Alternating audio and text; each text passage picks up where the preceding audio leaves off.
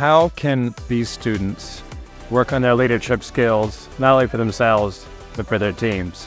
The two core values that I hold closest when it comes to leadership are humility and honesty.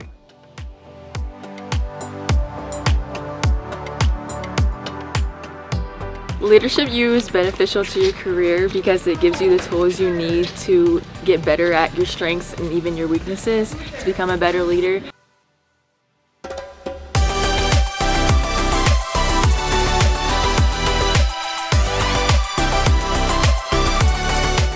The focus of the retreat was really getting them to increase their self-awareness. We talked a lot about building their brand and what it really means, the gift and opportunity of being a student athlete, but the responsibilities that come with it, and being intentional about how they're showing up and really leading themselves first.